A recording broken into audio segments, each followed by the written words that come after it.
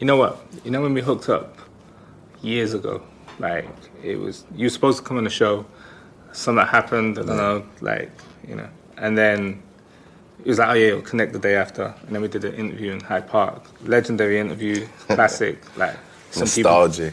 Some people tried to imitate, not pulled it off. Right. It was cool, and I said, it feels like you're gonna make history, and you're making history, and it's been a crazy journey, like in the last 7 years.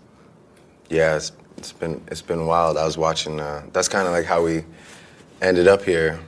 When I got here, I was just like kind of in my room, just trying to find like my like lineage of coming to London, and you know, just trying to figure out like where it all started. And I just watched that Hyde Park interview, and I'm watching this kid. You know, it's me, but I mean, to me, it's a kid that just like, you know, is just trying his hardest to, you know, answer questions in the best way possible. And, you know, just the fact that we were just walking around as like me, you, and a microphone and a camera. And I was like, man, I should hit Semtex up, man. We should talk again. Because I just listened to the conversation. We had a good conversation. You know, I felt like we covered a wide spectrum of things. And I think it's been a long time since somebody's been able to, you know, sit down and do that with me. So that's how we're here. How does it feel to go from, you know, because you was doing mixtapes before that, but that was the mixtape that really broke you. And shout out to Two Dope Boys and Now Right, because I discovered you through those websites. Right. And they were like, yo, this guy Drake, and da-da-da-da-da. And before that, Lil Wayne mentioned you in an interview, but you know, like when someone says a list of names that you don't really clock. But, right. You know, on the back of those sites, like, I was getting the first couple of joints from there, and I was blazing. I was like, yo, this is sick. I need to be blazing this. And then, yeah, and it's just grown from there, and you've been nonstop. Like it's crazy. Like, yeah, I mean that was an amazing time for all of us. You know, I mean we still with day ones. Still doing it with the same people, and it was just you know, we always like our landmark for that project is 15 Fort York, which was, you know, 40 and Oliver's apartment, and we really started that project there, and then it moved to the Beverly Hills Hotel in LA when we were just first kind of getting around Wayne. And I know Wayne mentioned me in the interview, but the real turning point for me was like when Wayne went on stage at the MTV Awards and rapped one of the verses for Money to Blow instead of doing his own verse. He just like impromptu rapped one of my verses. And at that time, people are like, yo, that's like, you know, people from back home who really didn't. I mean, it was just a tough thing to believe. Like, I know he says he's over there, but is he going to come home with a Lil Wayne record? Is this going to really happen? Like, you know, at that time, people were like, okay, he just rapped Drake songs. Like, if he gets a Wayne record, this is out of here. And that was like when I was able to come back off those trips with Ransom. You know, I went back home with Ransom, which was the first time I had ever got a Lil Wayne verse. And, you know, from there, I had a bunch of songs that I had recorded at the studio called Hot Beats. And Wayne just got on all of them, like Stunt Hard and Forever was one of them, early. And then we just, you know, we started crafting that first project, and using the input of two people who, again, I still work with to this day, and my music wouldn't be what it is without them. That's Oliver and 40, which, you know, it's funny, we're sitting here talking, and they're back in Toronto executive producing More Life. Oliver's executive producing it, and 40's obviously always involved, but kind of just a full circle moment for us, because Oliver had so much input on So Far Gone, so I was like, man, you know, it'd be nice to do something, me and you again. So I gave him that task. So he's at home piecing it together. But yes, it was a great start, and from there it just became a wild journey that I guess we'll talk about. You know, a lot to talk about. More talk. More talk. Yeah. And since though we're right at the beginning, we're talking about Lil Wayne and so forth. I was in Amsterdam, and Lil Wayne was like, yo, I'm about to do this thing with Young Money. We've got all these guys, like J Mills, Good, and Nicki Minaj, and this kid from the Grassy High, like, yo, he's crazy, da-da-da-da-da. Yeah. And because we didn't get the Grassy High in the UK, I was like, oh, okay. And he says, but, yo, he's been writing on the Detox. So I was like, wow, because that was like the mythical album. And, you know, Dr. Dre, crafting the Detox. Like, you got to be about your business to be involved in that or to be in the studio. How did you end up from doing a TV show to working with Dr. Dre, like writing for him on the Detox? It's taking it back. Yeah, it's taking it back, yeah. I'm actually usually not good with these taking it back moments, but I remember this one vividly. But yeah, I was on the show, and while I was on the show, I started getting less and less, character time because of the fact that everybody was taking a notice to just the fact that I was more focused on music. And at the time, I actually had a studio that was right by the film studio for Degrassi. So I ended up working out a deal with like the after-hours staff where I would leave work, go home, get my stuff, which was like, Degrassi was all the way in the East End, which is like Scarborough. That's like a place, like an area of our city. I'd go home all the way back to the city, get my stuff, come back to the studio, I would record, and then around like 4 or 5 a.m., I would sneak back into Degrassi. They'd let me in, and I would go to sleep in my dressing room. Wow. And they, eventually they found out what I was doing and they got really upset. But during that time, I was crafting all these songs, and I had a song that Omen produced it was me and Mickey Fax. Right. Okay. Mickey, you remember Mickey Fax, right? Yeah. And somebody else was on it, man. I think, Dre had heard the song. And he had hit me like, man, I need proof that you wrote this. So he's like, I had to fax him the lyrics of the song. Serious? I had to send him a fax message, like from my mom's fax machine in her bedroom. I sent him a fax. And at that time, Detox was going on, and it was just more like he had like just a camp of people, just, I guess, churning out ideas and just trying to get, spark something. And I was flown out to record at Record One, which is a legendary studio. And yeah, I was in there for a while. I did a lot of work. Me and 40. Always brought 40 with me. That was like a stipulation in my career. I wouldn't move without 40. So brought 40 and got to meet a lot of great people. Obviously got to work with Dre. It kind of all came to an end when Dre gave me, he brought me into his office. He's like, man, you're doing really good work. And he gave me a $10,000 check. And it was the most money I'd ever had in my life. And at the time I was in a relationship. So I got the money and I like called my girl and I flew my girl down to LA and I was like, oh, we could get a hotel. This is crazy. Like, it was just a joyous moment for me. And I had missed studio, or I had done something wrong in the I had let my mind deviate from work and I had missed something. And next thing I know, I was sent home, and that was kind of it. That's crazy. And it was a huge life lesson for me, Right. And I still have that. Actually, when Dre came out at the Forum, I brought him the $10,000 check because I had saved the actual hard copy of it, even though I got the money for it. Yeah. They let me keep a copy of the check. So that was kind of my dealings with that very early on. Okay. And I had heard rumblings like, oh, all these people are here. And I think like I had met Snoop, and I had kind of wrote this song that 40 still has somewhere for Dre and Snoop. And we listened to it like not too long, a couple of years ago. It was actually hard. I kind of wish they had done it. But yeah, it was a great experience, a learning experience for me and 40. It brought us closer, and it just taught us about how this really works. And I think that set us on our own path. So let's fast forward, like 2015, 2016, like Views, one of the most successful albums. The tour that you did in America was one of the most successful tours.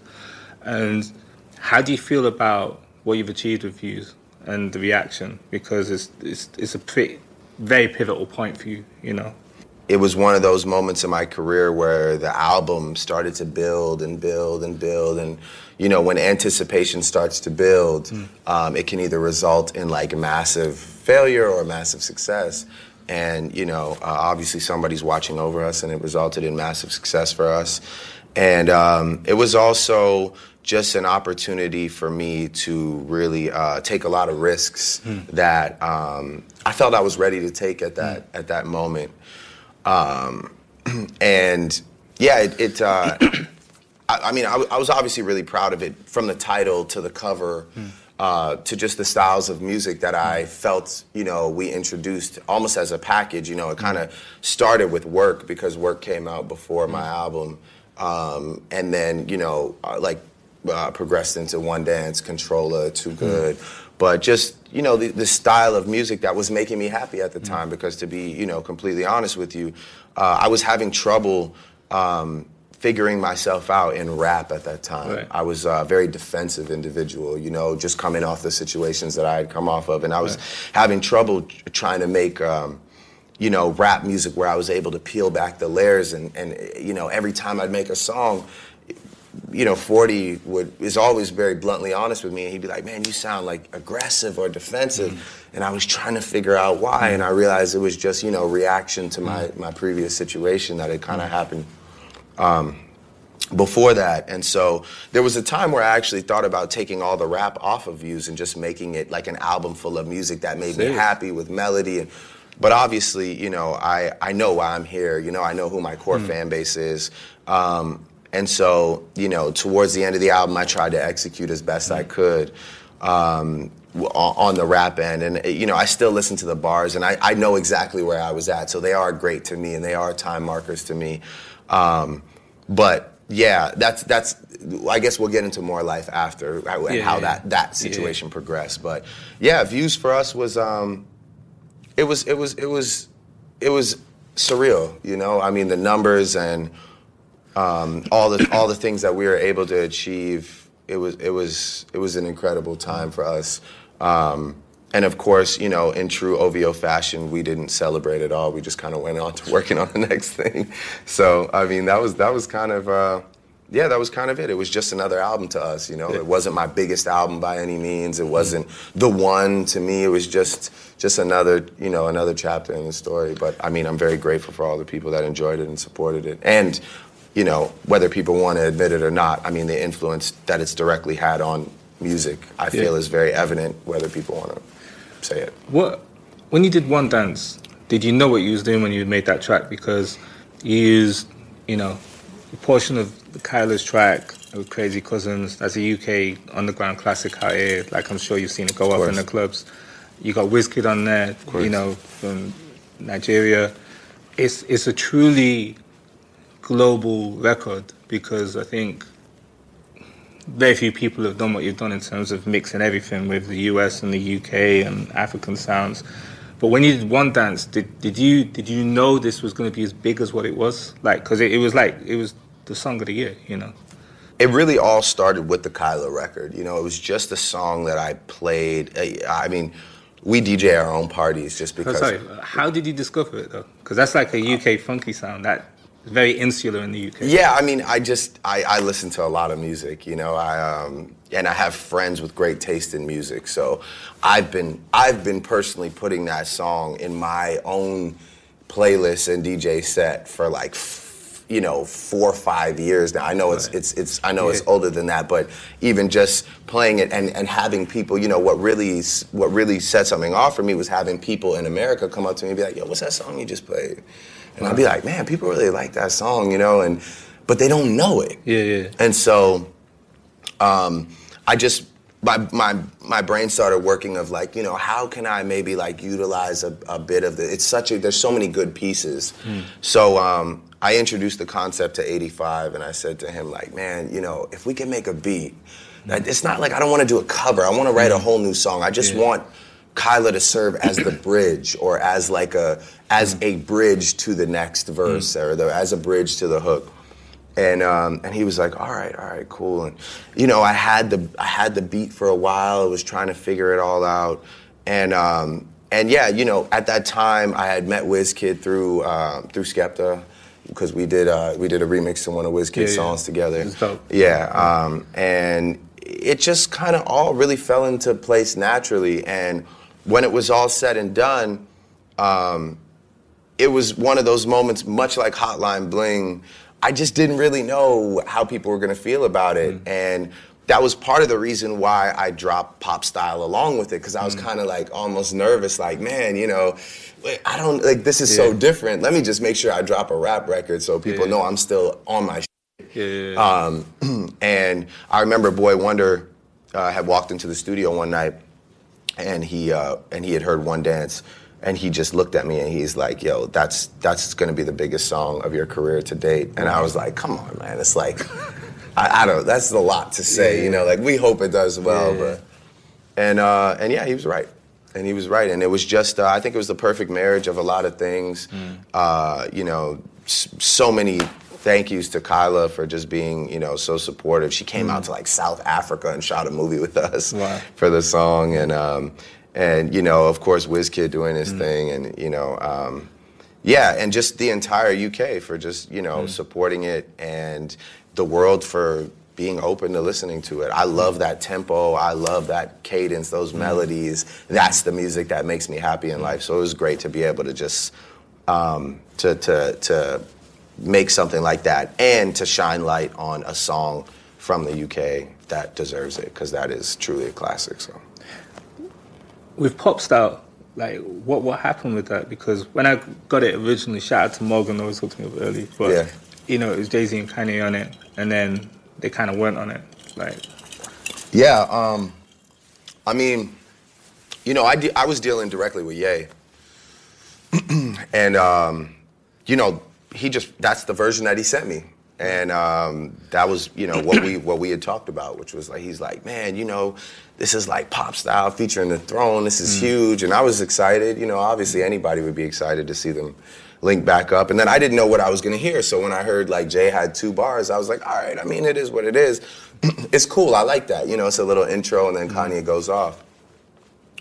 And then, you know, I'm not really sure the details between that, how that conversation was miscommunicated, or what they were going through at the time, or, you know, what anybody felt towards me, or whatever it was. I'm not really sure. But next thing I knew, it just became a bit of an issue. And, you know, from there, I really, you know, I don't waste too much time. So I just was like, all right, cool, I'll finish it. You know, the song is, I mean, I can rap as good as anybody else, so I'll just go finish the song and put forth my own version, because I don't really, like, you know, nobody can ever like dangle anything over my head in this business. You know, I don't play that. So it was just it just needed to be done, and I did it myself. And yeah, both versions exist. You know, so I mean, and when Kanye comes out to do it at the shows, it goes crazy. And I know he was really upset, because you know, at that time we were working together pretty heavy, and he really wanted to be on the record. But you know, I mean, on the Pablo tour, you know, he said a lot of things that's well documented. But he was also saying about, you know, before the last show, he was talking about how he was sick of not being able to do certain things or whatever, and he was saying everyone should just come together and make music. You know, it's gone from label politics. Is it digital politics now that prevents things from happening? I don't know. I think everybody has their own little things going on. You know, I'm not really sure what he's referring to half the time, you know, because in the same breath, I mean, you know, I went from being like working on a project with him to him sort of like publicly on me and DJ Khaled for being on the radio too much, you know. And it's not a bad thing. Yeah, obviously. But yeah, I'm not really sure. Like, you know, everybody's got their own thing going on. And, you know, again, me, when I hear that, I just like, you know, I just distance myself from it. Like, all right, you know, if that's what it is, you know, I don't really even understand the point you're trying to make, but, you know, whatever it is that you're going through, you know, I accept it. I don't respect it at all, you know, because I feel like me and Khaled are both just like good people. You know, I'm not really sure why we're the target of your, you know, choice that you made that night. But again, you know, I accept what you're going through, and you know, I just go and continue working on my own thing. And you know, the more and more this progresses, the more and more I just feel like keeping to myself, because it's just so unpredictable. You never know like which way people are gonna go. So yeah, I mean, streaming is obviously the new is the record business. So yeah, I mean, I guess you could call it digital politics. That's kind of a good name for a song, actually. I might have to do that when I get upstairs. Child's Play. Yeah. Another banger. Thank you. I was in New York recently. It's all over the radio. Oh, yeah? Every 5 minutes. Every 5 minutes. So there's a line on there where you say, "Why you acting light?" Like, what does that mean? Why you like, what, sorry? Acting light. Like I'm acting like I'm light skinned? Yeah. That line? Yeah. How did that come about? That's just like that's just like sort of like something people, that's like very an American thing to say, like, oh man, you're being light skinned, like, like I guess they like say it's like emotional, Right. So I think it's a ridiculous stereotype, but I was just kind of playing on the irony of it because I'm actually light skinned, so it just made me laugh, so I said it. But yeah, I mean, it's like a silly stereotype in like, Black American culture that like light-skinned guys are this way or that way or whatever. So it's just a little joke. We do our thing though. Yeah, exactly, right? Yeah. I don't mind. So, when did you first experience racism? Because you come in from a dual heritage. Your father's black, your mom's white. Like, it puts you in a predicament. I found myself and other people have who come from like dual heritage backgrounds, but when was the first time you really noticed, like, you get it from both sides or one side more than the other? Man, I've really been grateful in my life to be born in Canada, and just the journey that I had growing up it was just a very accepting journey. I always had friends from all different backgrounds, all different walks of life. We all get along. I never really noticed color, religion. We don't live like that. There's really not that much segregation in Canada, and especially in Toronto. There's just so many. It's like a cultural mosaic, and I know I've said that time and time again, but it truly is. I mean, it's made up of so many, beautiful people from beautiful places, and you get to actually learn, and you don't ever develop like hate. The first time I really experienced it was when I got famous and like went to America, and people would challenge me like, I don't understand how it works, or like, oh, you're Canadian, you'll never understand like the Black American struggle, or you'll never that was the first time I really ever got challenged, and it was like by people that like, I had met from America that were like even close to me at the time. And if I ever feel anything, or if I ever feel like an outsider, it's usually because I'm not American. To be honest with you, that's when I feel like people are like, against me, or they feel like I'm not part of like and I guess maybe it has something to do with the fact that, like I have quite an eclectic makeup, I am mixed, I am Jewish, but yeah, I feel like, at the end of the day, I'll tell you, when it comes to everything else, I'm Black. I am referred to as a Black artist. Like last night at that award show, I'm a Black artist. About the Grammys. Yeah, like I am. I'm apparently a rapper. Even though Hotline Bling is not a rap song, the only category that they can manage to fit me in is in a rap category, because I've rapped in the past, or because I'm Black. I can't figure out why. Just like I can't figure out why One Dance wasn't nominated. Maybe because they can't. It's crazy. I mean, well, it's just there's pop obligations that they have, and I fluked out. I fluked out and got one of the biggest songs of the year. That is a pop song, and I'm proud of that. I love the rap world and I love the rap community. But you're right. I write pop songs for a reason. I want to be like Michael Jackson. I want to be like artists that I looked up to. Those are pop songs. But I never get any credit for that, And shout out, like, by the way, I'm speaking to you as a winner from last night. I won 2 awards last night, but I don't even want them because it just feels weird for some reason. It just doesn't feel right to me. Like, I don't, I feel like almost like alienated, or you're trying to purposely like alienate me by making me win rap, or either just pacify me by handing me something, putting me in that category, because it's the only place you can figure out where to put me. And remember, they don't decide the winners, but they do decide the nominations, you know, so they have to play it politically. And shout out to Chance for last night.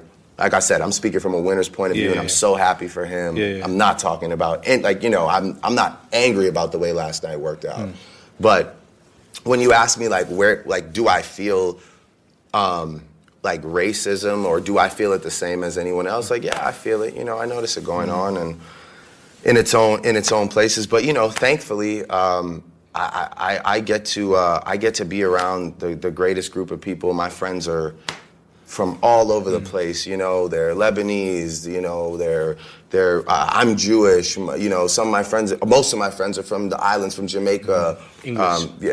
English, yeah, exactly, yeah. So, I mean, you know, we just don't really, we don't really notice it like that, you know, until I start talking about the music business. It's crazy as well, because the leaders of each country, so for instance, Donald Trump, he's on a anti-immigration tip, you know, there's the ban from people from certain countries, but then you got Justin Trudeau, Prime Minister of Canada, who's like, by the way, the total opposite. I mean, he's like my hero, basically. But how did it feel to be on stage in Manchester, in the UK, at the time when the Grammys was going on? Because a lot of artists wouldn't do that. Some people would be like, yo, I've got to cancel the show and go back over there. It's like, you know, you stuck to the tour. Yeah, I mean, you know, I did it because that at the end of the day is what matters to me. That's real. That's real life, you know.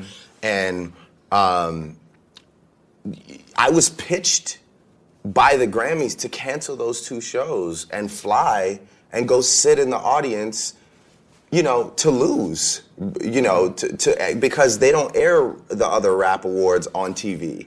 So I would have left 30,000 people hanging, you know, to sit there and just be there for their own ratings, you know?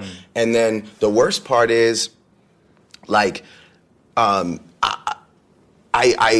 expressed myself like, man, you know, I'm really thankful that I was at those shows in Manchester, because those were 2 of the strongest shows that we've had so far. And I text somebody from the Grammys and said, like, I'm really glad I stayed behind. You know, I really don't want to have this conversation about coming out there again. And I got a text back that said, blame it on Donald Trump. I'm not going to say who it is that I'm texting, but this is like the institution that we've been conditioned to think that this is the true reward for our accomplishments, for our music. And by the way, if you had a night like Chance last night, he deserves it. I mean, for his friends, for his family, for his collaborators, it's amazing when they champion you. But all I'm saying is, to kids that will be coming up in the future and might not get championed or might not get that moment, that's okay too. Because you have to realize what institution you're dealing with. You're dealing with a bunch of people that are just people at the end of the day. And they're either good people to the core or bad people to the core. And we'll never know, you know? But, I mean, yeah, I was really glad that I was in Manchester last night. Like I said, I'm speaking from the perspective of a winner. I won 2 awards. It's just, it really put it all into perspective for me last night. Like, thank God I stayed here and did what I'm supposed to be doing for the people that actually care about my music. Who's Quentin Miller? Quentin Miller. Quentin Miller is a kid that I was introduced to through Boy Wonder. Me and Boy Wonder were working on a project at the time. I had said to him, I really want you to, I want to do a mixtape. I want to do it quick. I want to surprise people. And I want him to executive produce it. So we were working and we were like, you know, going through the motions of, you know, building a project. And he was like, yo, I got this kid. And, you know, sometimes I send him beats and he just cooks up ideas. And he's like, yo, his ideas, they're good, you know? He's like, they need work, but they're good. So yeah, at the time, I was like, all right, dope. Let's collaborate. Let's line it up, you know. And yeah, I started working with this kid, and I think we ended up doing about 5 songs together in total. A few of which were on that project, and a few of which just made their way out. And yeah, I mean, he was a guy that I collaborated on music with, and I'm proud to sit here in front of you and say that, you know. Meek Mill, at the time, due to some like issue with Nicki, whatever it was, decided to create a narrative that I don't write my own music, because that was what was convenient for him at the time, and he caught wind of it. It's unfortunate too, because Quentin was being managed by DJ Drama and Don Cannon, who ended up really fucking his shit up, you know, because they were just like really just messy with the shit unnecessarily. But yeah, you know, he decided to create this narrative that I don't write my own music. And the reason why I never felt like necessarily pressured to like sit down and defend myself right away or go do an interview is just because, I mean, anybody that was in those rooms, right, that worked on that project, or anybody that's been in any room with me, period, knows. First of all, knows that I am one of the best writers, period. That is what I do. That's what I'm known for. I mean, I go and write for other people. I write my biggest songs, my biggest hits. The massive majority of my catalog has all been written solely by me, which is a big feat, because music is a collaborative process. And at that given time, you know, with those isolated records, they just wouldn't be what they were if it wasn't for me, you know? I mean, if it wasn't for my pen and my contributions to that, and no, not taking away from him. I mean, we did great work together in a very small space. And yeah, you know, I mean, it really just kind of blossomed into this thing where I became the poster child for ghostwriting, which is a huge conversation now in music. And if I was like an evil spirit, if I had like a different agenda, I could sit here and tell you how this shit really works. I could sit here and tell you 10, 20 people that are worse than me, you know, that literally take everything and it's just a verbatim process but I'm not like that, you know. When my peers get a record, I'm happy. It's great. It doesn't matter where it comes from. I don't care, you know. But for me, it was a big deal because it just wasn't the truth, you know. And like I said, but if I have to be the poster child for it, and if you choose to after like finding out about that situation, discredit my entire catalog or my career, or if you were gonna discredit me anyway, so you may as well just go forward with that. And I've like come to peace with that, you know. I mean, but yeah, I really when it came to that whole writing situation, I never felt the urge to like have to defend myself, because if you ask about any of the biggest Drake records ever, I've done them all. And if you ask about those Quentin Miller sessions, I was there, you know? I was working. There would be no second half of Know Yourself, and the bars wouldn't be as good if it wasn't for me on any of those songs. You know, and we sit down and we talk about cadences and we talk about which lines to do and whatever, and that's just what a collaborative experience is. And if people are that naive and they think that that doesn't go on in music, then you're out of your mind, you know? But because it's me, it was the first chink in my armor that people were like, we got, you know, we got him. DJs were happy. There's people that carried away with it. Well, and that's the thing. And some like, DJs. Yeah, exactly. And that was the thing too. It's like, it really made me realize like how deep this shit really goes, because, you know, there were like these references from our sessions when we'd work together. No context to those references at all, but they existed, you know? And that taught me a valuable lesson as well, which is just like, man, I can't trust anybody. You can't leave the studio with nothing, you know? And like I said, like, you know, it was really DJ Drama that got a call from somebody higher up at that time. You know, he didn't have the backbone to say no to this person, and he was like, yo, my guy's getting roasted. You got to give up. You got to give him some ammo to keep, you know, we got to keep Drake down. And that was really when I realized like how deep this really is. And And yeah, I mean that whole situation, you know, it was what it was, and I can sit here right now. You could interview Meek, and you could ask him if he thinks it was worth it. I bet he'll tell you no.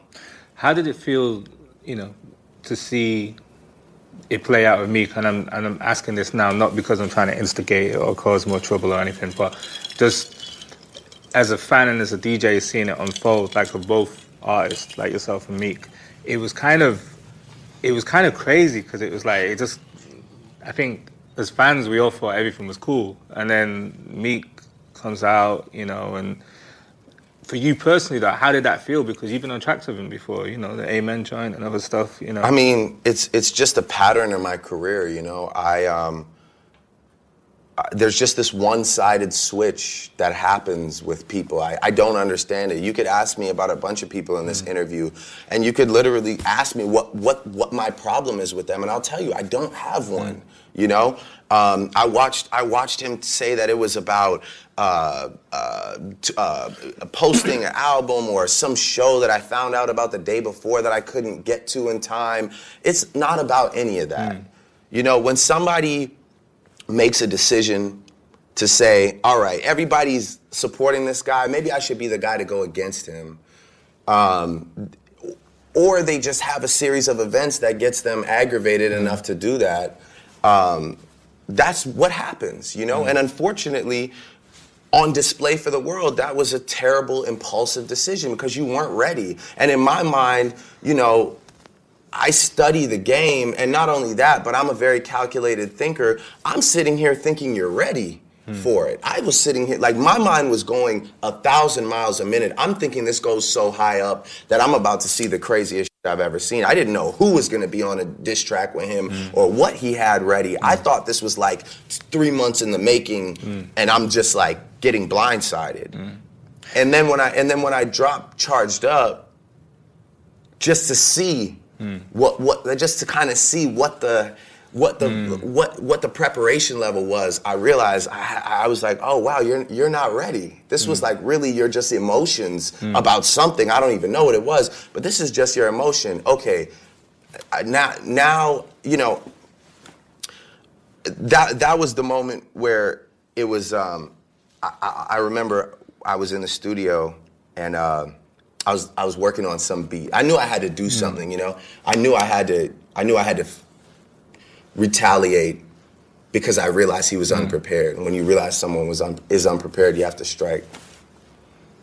And that was I was in the studio, and it was like some kind of like rap beat, you know. I probably would have gone like 80 bars on it. And somebody that's very important to me said to me, listen, if you're gonna do this next move, you have to finish it forever, and he has to live with it forever. That means he has to hear it all the time. It can't be some. And I was like, you know, who said that? I can't. I can't. It's great advice, though. A true champion said it. I'll put it to you that way. It's not some like it's not one of my friends. Like a real person that like goes to war and like wins all the time, like a true champion. You know, And that was when I just switched it around, you know. That was around like midnight, and this kid walked into the studio for the first time, and played a beat, and the beat was too slow. And I told 40, man, I like the drums, speed it up like about 15 BPM. And when he sped it up, he just sped the whole beat up. He didn't just speed the drums up. And that was when I just heard like and I was like, oh man, I was like, all right, this is it. Yeah. And by 4:30 in the morning, the record was out, and that was pretty much it. It was over. Back to Back was brutal. Like line for line, you made it a club classic. Like girls sing along with it, you know. But you know, the biggest thing was because I don't have real hatred for him. The key was like, first of all, my biggest focus the entire time was I cannot disrespect Nicki Minaj or use Nicki Minaj in any way other than to lift her up.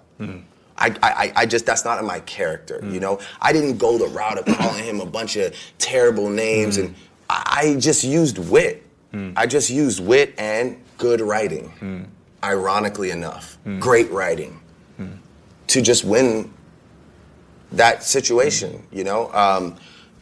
obviously, yeah, the beat was perfect because it lived in the club. It didn't live, like, it wasn't like, oh, have you heard this, and then you listen to it 2 times and you dismiss it. No, like, people have to, like, DJs have to take a hit when you're hosting a party because they can't play the biggest record of the night because you're standing there. Yeah. You know, it hurt. It hurt, and I wanted it to hurt, you know? Yeah. I really did. Because it wasn't just like, oh, man, you know, I could take a lot of things, a lot of criticism, a lot of, like, you know, negativity. People say terrible things about me, and that's fine. You know, that is just, unfortunately, this very sad generation we live in where, you know, people get off on, like, bullying people on the internet. And so I can take all that. But, man, you really tried to, like, and you know how good I am at writing music, but you really tried to not only spin the entire narrative of my career, but, like, end my life and, like, take food from my family and, like, really try and, like, pretty much end it all. And you didn't even do it through music. You just talked or tweeted. It was like sickening to me. Like, I had to really get revenge on that situation. And like I said, you know, like, I respect revenge when it's warranted, and that was just warranted, you know, and it was what it was. And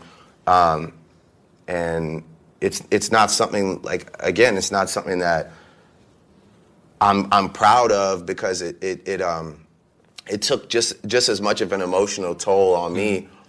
I mean, maybe not as much as it did on him, but it took an emotional toll on me. You know, it's just a lot. You know, you always got to hear about it, and you know, even just seeing people get so riled up off negativity, it didn't feel great, but it just was what had to happen at the time, and yeah, I guess that's just kind of rap is a sport, you know, and finally, I've always said the problem with rap is we never have a trophy at the end of the year or any stats to prove. Finally, it's just like a clear win, you know, and it you know, that was the only part about it that felt good, was like, I finally got to compete when I was doubted and win. And that was like, you know, that was pretty much the only positive of it. But the rest of it was just all trash, man. It was like, it was just embarrassing to witness, you know. And if he had, like, revealed some huge thing, you know, you would have heard a lot more people like peers of mine, like, chime in. I mean, you know, I think every single person that I've ever worked with or shared studio time with knows how hard I work, man. And, like, to try and discredit me for that is, you know, it's crazy. I mean, that's just what I'm known for. That's what I do, you know. So, Jay-Z and Nas, they said some savage things about each other, like, you know, and it's been brewing for years, like, back to back. There's a lot of subliminals that was going on. Now they're friends. Now they work together. Do you think you'll ever see a situation like that of yourself and Meek, like, time heals all wounds? Well, Jay-Z and Nas said some crazy shit about each other. Yeah. I mean, they went really deep and personal. Yeah. Our thing wasn't that bad. You know, that's just not somebody that I ever really want to be friends with. You know, I think Jay-Z has a mutual respect for Nas. I just really don't have that level of respect for him because of his actions. So I'm not really looking to be friends or cordial. Like, for example, like, I have respect for Ross because I have a history with Ross. With Meek, you know, I did a lot of things. Like, I put you on your first tour. I flew to Philly to shoot the Amen video with you. I was always there. We were always supportive. And you just chose to flip. So it's just more like, let's just go, like, it's over, let's go on with life. You know, I even, like, out here, like, I don't even perform back to back. It's not even, like, it's not really, it's something that happened, and it is what it is. Unfortunately for him, it's a part of history, rap history. But at the end of the day, it's really something that's over and done with. And yeah, I mean, like, I'm not really, like, I'm not trying to make any songs or, like, be boys or none of that shit. Like, I'm good. I feel great. I'm happy with my friends. I'm happy doing my music over here. And, you know, it doesn't need to go anywhere from here, because we look stupid if we keep it going. But it's just like, yeah, I mean, like, you know, I mean, all blessings to Jay and Nas for coming together after all those years. And I can't predict what's going to happen in the future. But right now, like, nah, I'm good. Just be over there. I'll be over here. That's it. How did you first hook up with Skepta? I've been a fan of Skepta for a long time. Oliver really linked me and Skepta up. And yeah, it was just really respected his movement, really respected his talent, felt like he should just be bigger than he was. I think that the best rappers in the world are in London. I just think the the complexity and the cadences and the way they piece music together. Like, I mean, from the grime scene to how now grime has evolved, where you got a guy like Giggs who has a huge club record, but you're still getting bars off. That's always what I've sort of like, that's been my formula for life, is like, okay, I'm gonna do the club, but I'm still gonna give you bars. I just really like, I really respect a lot of London MCs, and Skepta was just the first guy that I really got a chance to build with. And before then that, you were shouting at Sneakbo, like. Oh yeah, of course, yeah. See, I mean, I've been on it, you know, like even like, cause you know, even coming from Toronto, it's our worlds are so similar that like when Brixton and Pecky were beefing, right? We used to watch that and be like, yo, this is just like home. Like, you know, the way they talk and like how it reminds us of Toronto.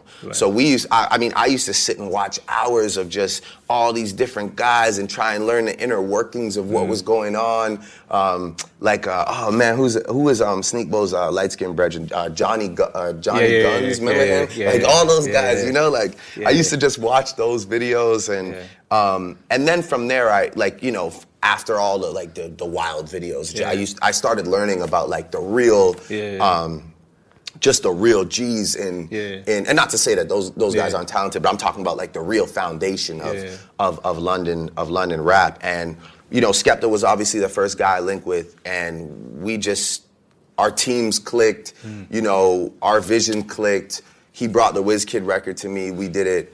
And, you know... I think that was one of the dopest tracks as well. I think, again, talking about the whole international thing, I think...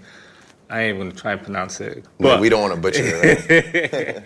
But it's you know, I think Skepta did one of his hottest verses, and the way that it was like the conscious, like, thing that he was saying, you know, about the way people were portrayed on TV back in the day and everything. I think Drizzy, WizKid, Skepta...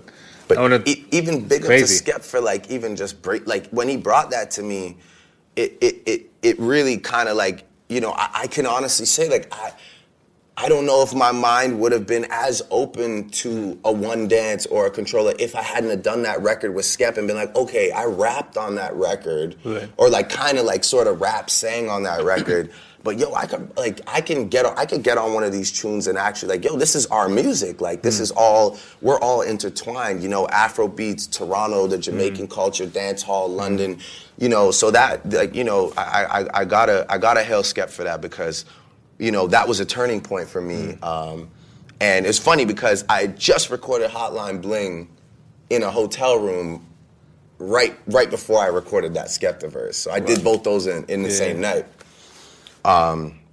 But yeah, you know, it was a big thing. And then, you know, at the time, unfortunately, Skep's brethren had passed away, you know, Lukey.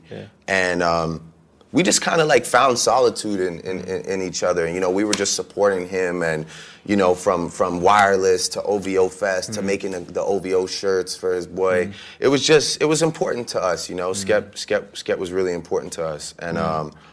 And then from there, you know, I've known Shola Ama for like 9 years. You talked about like early. Yeah, exactly. I've known her just off like a MySpace thing. Like, we just used to talk all the time. And so like just like I was a fan, not like that. I was a fan, man. I was a fan. Imagine remix. That was my shit. Shout out to Craig David too. You know, that was like big influences. So, you know, I remember I was out for dinner with Shola one night, and she's like, this is a while back. She's like, yo, like I know you know, but like, yo, do you know about gigs? Like, do you know about gigs? Do you understand like how many like crazy legendary records Giggs has, and like how ill he is at rapping? And that was when she played me Talking to Hardest for the first time. And my mind was just blown, man. I was like, yo, these guys are too good. It's crazy. And so, I just made it a point to shine light on as much as I can. That's what I'm here for, you know. I'm in a really, really blessed position, and people like try again because of all the bullshit. People try and like flip everything on me, like, oh man, you're like you got gigs on a record, you're just using the culture. It's like, nah, man, I'm showing love, bro, to these guys. You can ask Gigs, like, you know, those are big moments for him and me. You know, I enjoy that. Like, I want to be remembered. I want to be remembered in London, in the UK scene as like, yo, Drake rated us, man. You know, the craziest thing you did was on the Night of the Brits, which is, you know, it's like UK equivalent to the Grammys. You came off stage, went straight to the Section Boys show. That's crazy. But that's just something that, like, you know, Skep was like, yo, I'm going to Section show. And I just performed with Ree. Right. You know, and I told Ree, like, yo, I'm gonna meet up with you after. I'm gonna roll with Skep. You know, I was at the Section Boys show in the same outfit. Right. You know what I'm saying? Like, so I mean, yeah, those are just things that are really important to me, man. Like, I love supporting, you know, like Section, the Young Gunners, Dave, AJ Tracy, you know. How did Wanna Know come to your attention? Man, it's a crazy story. There's these, like, I don't know what the YouTube account is, but there's just like this guy that compiles, he'll be like, oh, here's 50 songs you need to know from Chicago. Here's 50 songs you need to know from Toronto. So I usually always, like, I'm always watching the Toronto ones to be like, yo, who's got new tunes in our city, because I always pay attention. And then he did a London one. Right.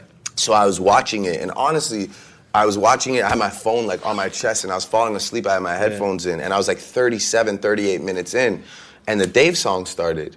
And I like kind of woke up and I like looked at the screen and it says the title underneath. So I exited out of it and I went on and I listened to the song. I was like, yo, this song is so good. I don't know who the kid is. I'm praying that he's a good youth, you know. I'm praying that, because, you know, sometimes these guys, they get, you know, you never know who you're going to show love to. Sometimes people get weird on you, you know, so I don't ever want... Even at your stage, even at your status. Well, even worse in that sense, you know. It's just, I have a thing on me where, I mean, we'll talk about that later. I'll finish the Dave story first. I heard this record and I hit Oliver right away. That's who I always, whenever I need to get in touch with anyone, I always hit Oliver. So I say, yo, this kid from London, you know, you gotta find out about it, because I really want the beat, see if I could do a remix. And then obviously, of course, Morgan ends up knowing who manages him, you know. So yeah, we just put it together like that. And then on top of it, the cherry on top was just that everyone was like, yo, that kid's a good youth. You know, he's a good kid. That's dope. Yeah, and so yeah, I just did it, sent it back to him. We played it on OVO Sound Radio. We put it up on Apple Music and all that, and it was great, man. It was just a great moment for both of us. But yeah, I mean, just to go back to what you were talking about, it's like, you know, I feel like sometimes I'm fighting against like how big it's all gotten for me. And when I have genuine intentions to always like big people up and show love, sometimes it gets twisted, you know? And I think that, again, just like the writing thing, there's like another thing that people tend to like just bring up as a negative about me, like, oh, you're taking from the culture and this, that, and the third. And it really, that bothers me as well, because it's like, people go so far, they reach so far. Like the other day, you know, I dropped the song with Gigs, and I'm seeing all this shit on my IG under like some random picture of people being like, you took this kid's flow or whatever, right? So I'm just like, yo, what's happening to me right now, you know? So I'm sitting there, I'm trying to read, like, figure out who they're talking about. I find out who they're talking about. Is this the extension guy?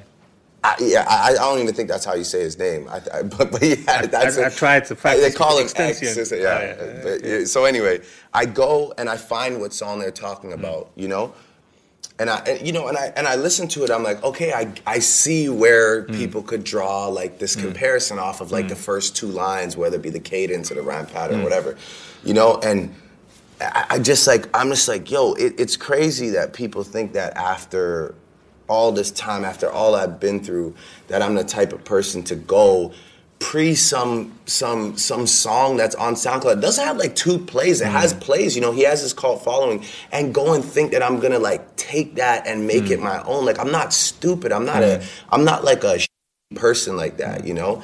So it just... How's it feel to be at the top of the game now? I don't know. You've done it. I guess.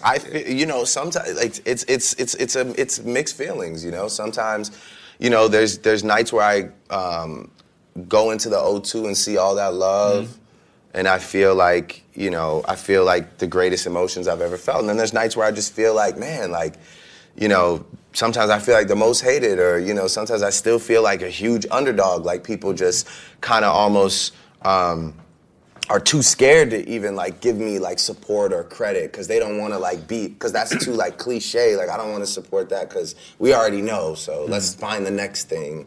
But I listen, I really enjoy making music. I make music for all the people that buy all these tickets and come out and party with me every night. I make music for my friends. I make music about real experiences. And I just am addicted to it. I can't, you know, I don't like stopping. I go on vacation and I start going nuts. I don't know what to do with myself, because I'm just, you know, it's just an inspiring time for us. And it's been that way for like 8 solid years now. Why is More Life a playlist and it's not classed as an album? The style in which it's being put together is based off of our concept that is OVO Sound Radio. You'll kind of hear it when you hear the project. I love the way it's put together, by the way. It's really put together as a seamless listen. It's almost like a radio show. Basically, I asked myself, like, man, what would happen if I just did an OVO Sound Radio, but every song was a new Drake song? That was kind of my idea for it. And plus, like, how it's being released, which... I mean, only that guy knows the answers, but yeah, it'll all kind of come to fruition. It's just more an evolution of the mixtape. You know, it was kind of getting tough to be like, hey, I'm dropping a mixtape, but it's for sale on iTunes. It just kind of like, oh, so that's your album. And I really didn't want people to say, this is my next album. You know, Views was my album. This is something that after Views, I was just inspired. I wanted to, you know, keep the music flowing. I want to keep people excited. Giving people the story to my life, and you know, I don't do this too often. I don't sit with people, like I just don't. I don't really enjoy it. I like to just save it for the music. With More Life, you got gigs on there. Massive look. That's like because Gigs is official out here. He's one of the realest. Right. He's lived it. You know, he's done it, and he represents the streets to the fullest out here. So, what was it like working with him, like when you was putting a joint together? I meing, me and Gigs more just became like friends. Like, you know, Gigs is one of those guys that, you know, if he takes a liking to you, it just, you know, you just kind of have to build that vibe with him. And then, you know, from him kind of knowing like, he was really into Baka, who's like one of my best friends who's on the road with me, but he liked his music. So we would talk about that. I would always big him up on like features, like he did like the song for Suspect called Wonder What. He did like a remix. I would hit him about that. Like, yo, I'm playing that. I would send him videos when we were playing Whipping Excursion in LA and people were going crazy. And it just kind of built from there, like a real genuine friendship. And then, we kind of got into this thing where it would be like, yo, like I'll send you something, and then he'd send it back and he'd kill it. Right. And then I was like, all right. And then every time I got in the studio, I'd be like, yo, I'm gonna send this to Gigs. Me and Gigs have like 3 or 4 songs. I mean, one's for his project. I got 2 on More Life, and then another one's just kind of there. But yeah, we're also, again, competitive rappers in a great way, you know? Like, Gigs is like the verse, like his verses are just too catchy and too good, and that's what I pride myself on as well. So we just have fun kind of competing and talking to each other about what bars what bars we enjoyed from each other. And yeah, it was good. We just built a good rapport. It was natural. Everybody that I have on the road that's met him has made a point to come to me and be like, yo, Gigs is like a real G. Like, he's like a good pure soul, you know? And that's tough, you know? Not a lot of people make a point to come and tell me that, like, every night when they meet people. So, yeah, I mean, he's just somebody that I support, and again, he's somebody that I feel like he should be one of the biggest rappers, as big as he could possibly get. So I'm just gonna do everything I can to try and make that happen, you know? And he's doing it all by himself, basically. You know, with the music, you're killing it. It's like you've got the Midas touch. Everything you're doing is popping, and you know, it's the same goes for OVO. It feels like a very real, you know, organization. I don't want to sound so corporate, but like what you guys do and the teams and the people involved. We're a firm, like real, you know, like the old, like we're like an old English firm, like, you know, like the Britain, like the firms in Britain. That's what we consider as well.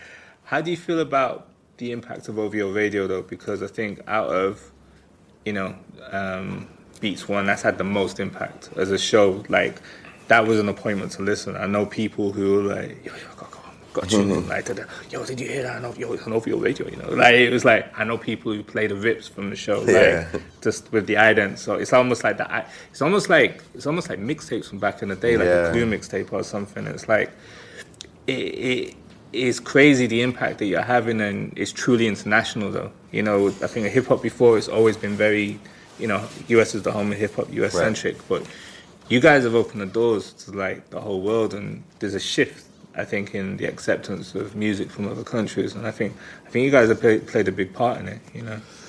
OVO Sound Radio was like the first of its kind, you know. That's why, like, you know, Future set up the situation for us with Jimmy and with Apple. And yeah, it was just, you know, the OVO blog. I don't know if you remember the OVO blog that we used to run, but that used to be kind of like our headquarters. I got my tracks from that. Yeah, that used to be our headquarters, and that used to be kind of where we could really share exclusive thoughts, exclusive music with people, and it became a hub to check in with. And we haven't had that in a while because of just how everything's just so accessible, and nobody, like, it's all so spread out. And I think OVO Sound Radio, like, you know, I think you summed it up perfectly. It's like you got to make an appointment to listen because you just really never know what you're gonna hear, and it's great feeling. I mean, we all gather around and listen. Like, even when, especially when we know we're playing new music, we all sit there and turn our phones on, no matter where we're at, and listen. And it just makes it fun again. It just reminds you of those mixtape days. It reminds you of those, like, exclusive, like, New York radio rap days, and or even out here, like, when they break a song on the radio. It's just it's something that's fun. It's something that brings people together. And I know now, like, they have a bunch of different people with different shows, and, you know, it's going really well for them. But I don't think anybody has the cachet of music to be able to continue to engage people with exclusives. You don't hold back. No. That's why I'm here. That's like, you know, I feel like that's the true blessing of OVO Sound Radio is, you know, we've got so many artists that are always willing to fire something off. You know, if it's not me, it's Party, it's Roy, it's Majid, it's Division. You know, and if it's not them, then it's just some like guys from our city that we want to be known, or it's like, you know, people that link us from London, like, yo, we have a new tune, can you just... and I like that, you know, people hit us up like, yo, I have a new song, can you play it on OVO Sound Radio? And it means a lot to get a text like that, because it's like, wow, you know, you could debut it anywhere you want, really. And it's nice to know that our platform is respected, and that me and Ollie always kind of told ourselves, like, yo, those episodes have to be collectibles, man. Like, someone has to put those all together one day and just kind of be like, yo, like, those are like moments in time, you know? And yeah, it's been a really exciting journey. It's a lot though, you know? I mean, it's every 2 weeks, so. I do it every week. Yeah, I mean, but you don't make music though. That's the difference. True. You gotta play other people's music. We gotta find gotta find reasons to keep people listening. So, yeah, it's quite a task to take on, but you know, you got to keep them engaged. You got to drop frequently, but it also has to be music that has longevity. You know, it can't just disappear in 2 or 3 weeks or in 2 months. You know, that's the goal. So.